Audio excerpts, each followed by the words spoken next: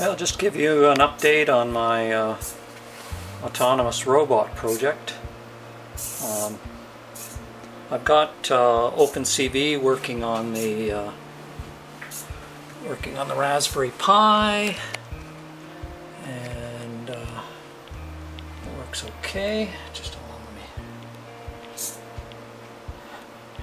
I've got my the robot or the pan and tilt camera, and it will track my face if I can grab it.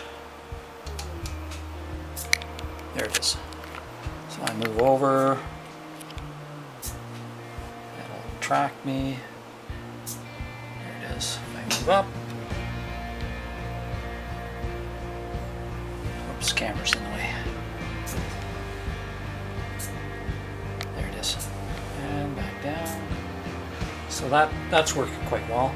I am going to build in range finding based on the size of the head and it goes through a routine that if it can't find a face in a certain period of time, it does a shallow, it's looking for, it'll go through a little routine that it pans and tilts in a local area, and if it still can't find a face, like if you stood up, then it would look around and see if you were in that local area. And then if it can't find it within, I've got 10 seconds, but then it'll do a complete pan all around the full range of the camera, and so that's working good. And then I am building in to have it park, and I'm working on a little just motion capture. There, it's going through its little, it's trying to find my face here. When it comes around, it'll find me. There it is, yeah. It's almost like it's alive. See, there it is there, it's got my face. It's a little bit laggy, but it works. I'm quite pleased with it. It's running off a Raspberry Pi B, and it's openelecrons little pan and tilt assembly, which works quite well. So I'm happy. The chassis project still waiting on a couple of things, but I am using this. I am going to use this Elmer's foam, and I've tested the joints. So there's two types of joints I'm going to do. One is an overlapping joint for corners that have to be put together from two sides, but if it can be just a straight folded corner, then I've designed a V cutting tool. Just hold on, I'll get it. Okay, so here's the tool. It's just a piece of wood with two utility blades, those ones. And so what I did is I cut the first one in. I used a hacksaw blade, or hacksaw, and cut a 45 and set it to the depth just above where the foam is, so I don't cut through the foam. And then what I did is I marked a center line to the bottom of the blade, or to the location of the blade where I wanted it, and then I measured the same distance over from the center line over as here, and the same thing at the bottom. It's a very small space. Then I cut the other one and made sure that the two lines were parallel with the sides here. One's a little bit out, but it's not too bad. And cut them on a slant, and then just drive them in with a little hammer, or a little, just tap them in, because they'll stick into the wood. And then you just put the blade down along a straight edge and draw it, and it does a real nice joint. So while I was doing that, to do the overlapping joint, you need a similar tool, only 90 degrees, and you don't want it to cut through, but you need to make a little notch so that when you put the two pieces together, when you put the two pieces together, the the foam, the other edge will sit, and the other layer will cover up the joint, so you don't get a butt flush. You don't see the end of the foam sticking out, you know, like a butt joint. So so that works quite well. So that's this joint here, and so it looks almost like the V-groove joint, but and then you can reinforce it with little pieces if you want. So that works quite well. So, and then I've got a small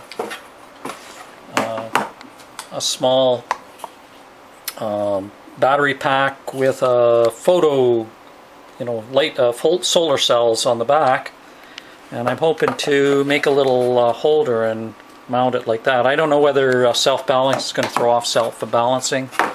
So what I plan to do is take this PiBot, which I call him Frank because he's got wires all over the place, and I'm going to mount these trucks vertically.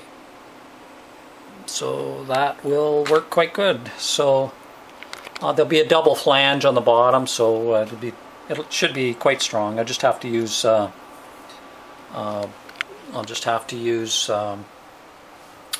washers or whatever to keep the bolts from pulling through. So that's about it.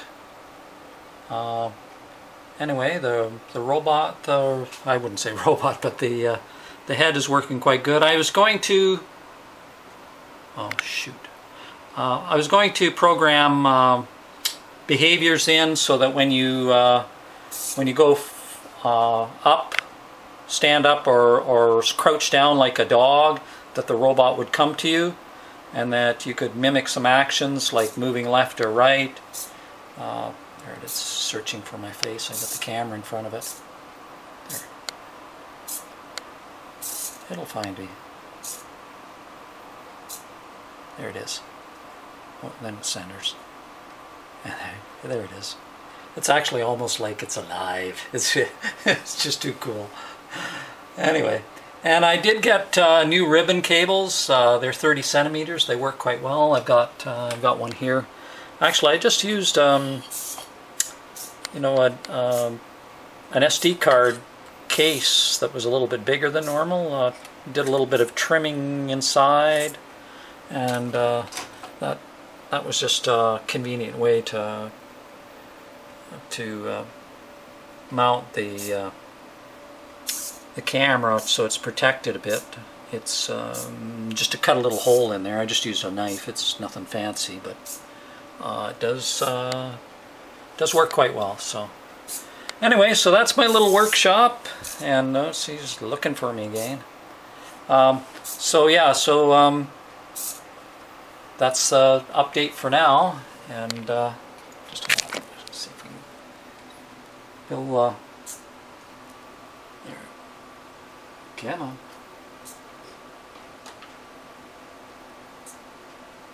It's a little laggy, but if I crouch down, move around, you know. So then I'll set the range on it. So that's about it. I'll let you. I guess the next update will be when I get the stand-up chassis done, and let you know how the Elmer's foam works out. So this Elmer's foam is $4.95, basically $5 a sheet, and it's 30 by 20, quite a large area, and it comes in a whole variety of colors. I'm going to make a second one after I build the first one, because you always make your mistakes on the first one, and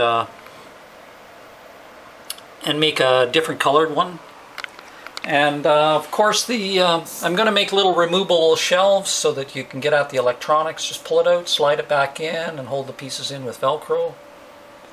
Should work good, because these things have a tendency to fall over. So initially I'm going to put a little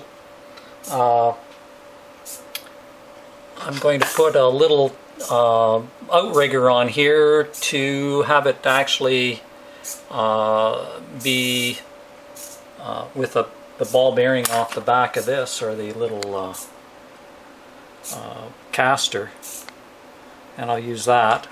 and so it will be able to truck around without self-standing for a while, but I'm thinking that it would be good to be able to have it sit down and keep itself somewhat erect, so that it has a safety, but also allows it to shut down and go into motion capture and recharge the battery and do a few other things. So that's my status so far, and just having more fun than than I think is legal. It's like way too much fun. So anyway, that's it. I'm expecting the Dawn robot from England sometime. So, but in the meantime, the PiBot, well, it's been a little bit neglected because I've been doing programming on the, having so much fun with the pan and tilt. But anyway, that's it for now. So, bye-bye.